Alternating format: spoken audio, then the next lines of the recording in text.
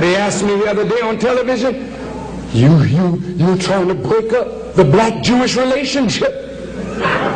I said, you're right, I'm going to break it up. What? I didn't finish. I said, what relationship are you talking about? We've had a relationship since Hyman Levy. Jesse used that word. Did you know that a Jewish man named Hyman Levy, when they came to the New World, they used to live in New Amsterdam called New York, and Peter Stuyvesant, who was the governor at that time, would not let Jews take part in the economy. So the Jews imported beads and other worthless trinkets from Holland and began selling them to the Indians in exchange for fur pelts. They sold the fur pelts, and they accumulated enough money to set up rum shops and whiskey shops in Newport, Rhode Island and New York. They never tell you that in that day, some of the biggest slave merchants were Jews. The owners of the slave ships were Jews. They were then masters of the channels of distribution. From that time, we've had a relationship. On friendly terms, of course. You and they own the house, you clean it. They buy the food, you cook it. They own the property, you rent it. They got the store, you buy from them. You got the talent, they're the agent and the manager. You can sing, the record promoter, the record distributor, the record owner. You got the acting talent, they're the producer and the owner of the movie. It's been a relationship, all right. They're friendly because it's a master-slave relationship. Break it up. We don't want that kind of relationship. We want a relationship on equitable and just terms. So the old relationship has to break up. The relationship of us to the government has to break up and a new relationship form. Because our time of servitude to white people is over, and God wants the black man to come up into his own. For God has a duty for you. So he makes a man from dust. I know you don't know much about the Honorable Elijah Muhammad. I know that you thought many things about that man. And we dismissed him. Oh, he had a school and he had a newspaper plant and this business and that business and these farms. Everything that he did, he tried to get next to you. You know, all the while Jesus was among the people. They didn't understand him. Thank God for Paul. Paul brought Jesus home to the people. Beloved, look, I am his student. Without Elijah Muhammad, I would be what I was. I was a wonderful musician. I loved you so very much, but I didn't know what to do for you. Thanks to Elijah Muhammad, he taught me how to give life to a people who are dead. I had to find a way to get to you. Because as long as there was this Muslim-Christian battle, where Muslims are condemning Christians and Christians condemning Muslims, where there's always this polemic where Christians have to always feel they got to defend their faith, then we could never sit down and reason together. I don't want to fight. I want us to reason.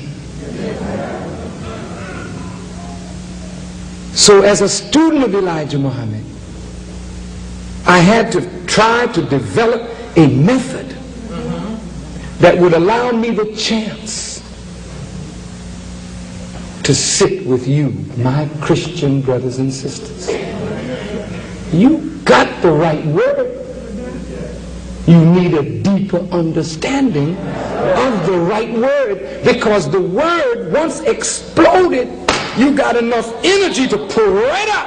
And believe me, as the brother was singing the song, no, the sister was singing it, I can do all things through Christ which strengtheneth me. See, when you really understand that, we move.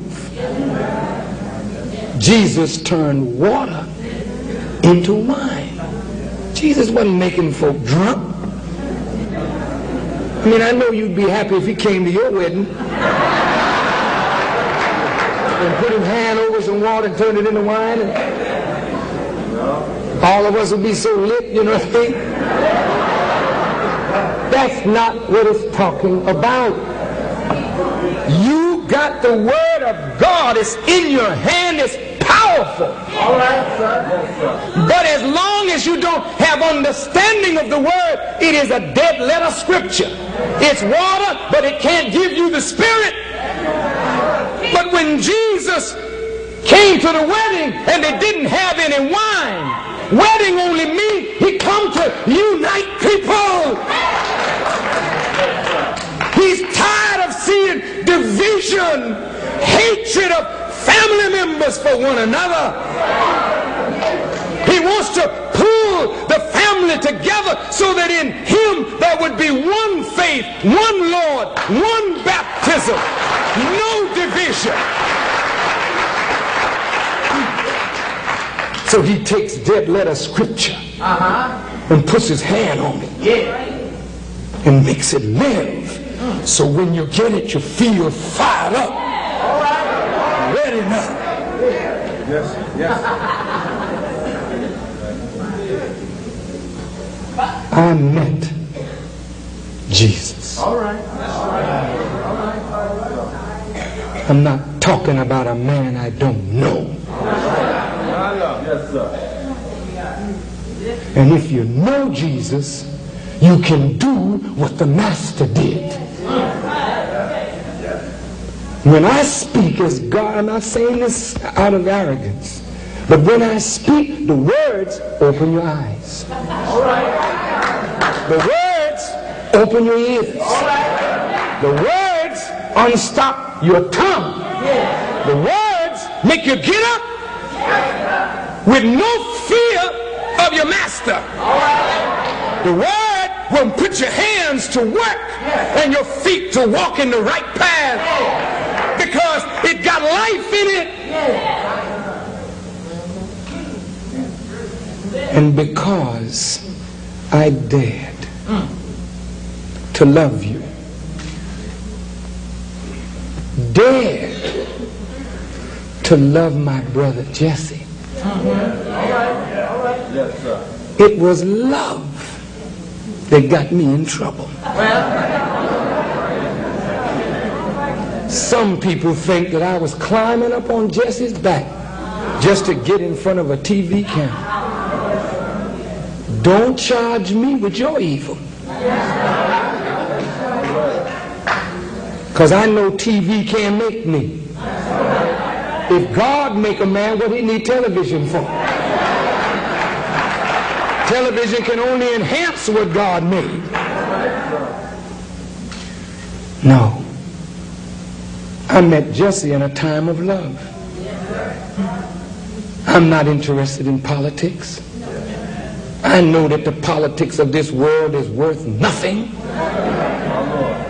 It's an instrument that we use to get where we're going, but I wouldn't put faith in it. Not if you know Christ.